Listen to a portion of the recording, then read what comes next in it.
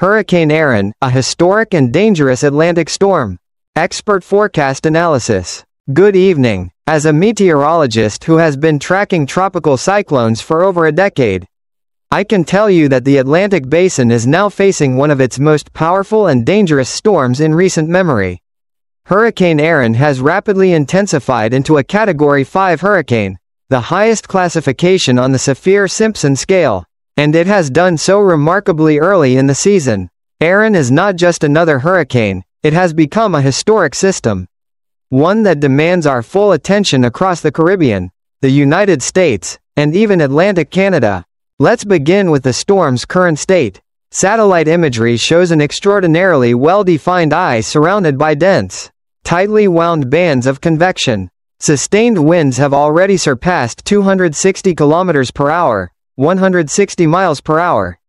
And central pressure has dropped to about 917 millibars, a level typical of the most catastrophic hurricanes in history. Such low pressure is a hallmark of intense storms. The tighter the pressure gradient, the stronger the winds. This explains why ERIN is capable of producing winds strong enough to topple trees, rip roofs from buildings, and render power grids inoperable.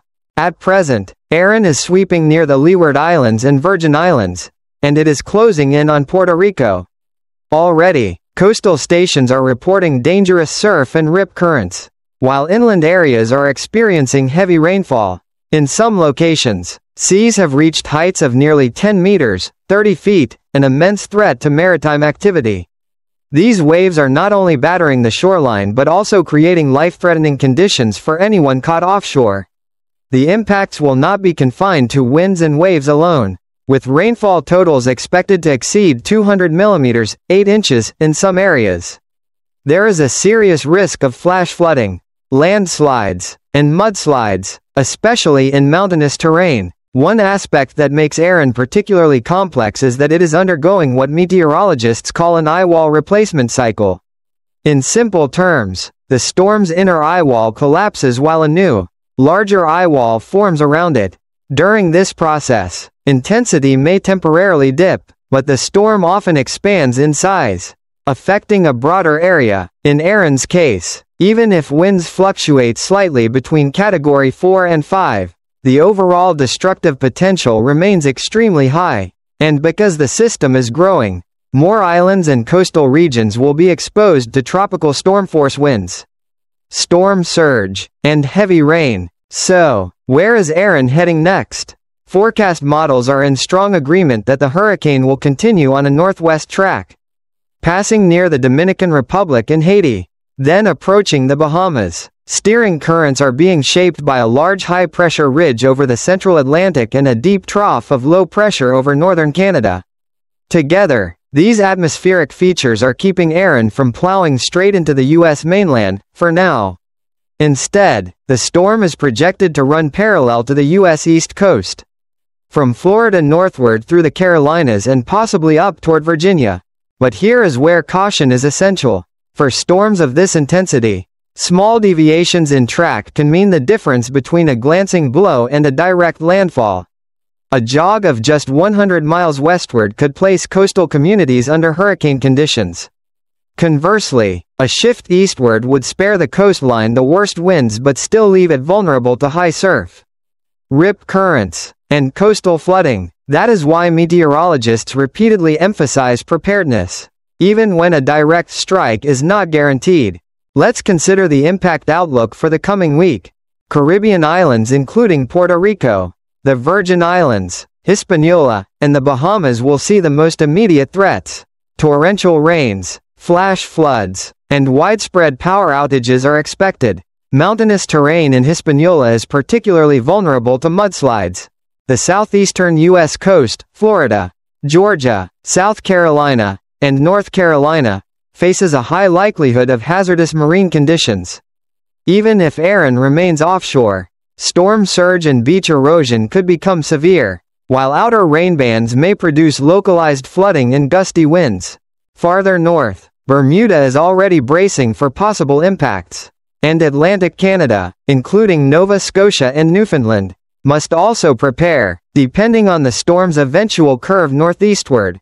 These regions could experience gale-force winds, heavy rain, and coastal flooding by the time ERIN arrives in weakened but still dangerous form. From a historical standpoint, ERIN is extraordinary. To see a hurricane of this magnitude in mid-August is rare. In fact, by central pressure and wind speed, ERIN ranks among the top 5 strongest hurricanes ever recorded before August 16. That places it in truly elite company. The scientific community has been warning for years that warmer sea surface temperatures and changing climate patterns would fuel more intense storms. ERIN seems to embody this concern: rapid intensification, immense strength, and earlier seasonal appearance than the long-term average. And ERIN may not be the last. Looking eastward across the Atlantic, we already see tropical waves emerging from Africa's west coast, often called the hurricane nursery. Several of these waves show potential for development, meaning the 2025 season could remain highly active. ERIN is a stark reminder that we are only at the beginning of the peak season, which runs through September and October. So, what should residents do? The most important step is proactive preparation. Across Puerto Rico and the Dominican Republic, families should stock emergency kits, food, clean water, medicines, and fuel. Homes must be secured, loose outdoor items tied down, and evacuation plans ready. In the United States, coastal residents from Florida through the Carolinas should not assume safety simply because ERIN may remain offshore. History has shown that even close calls can bring devastating floods and coastal damage. Everyone should stay informed through official forecasts from the National Hurricane Center and local meteorological agencies.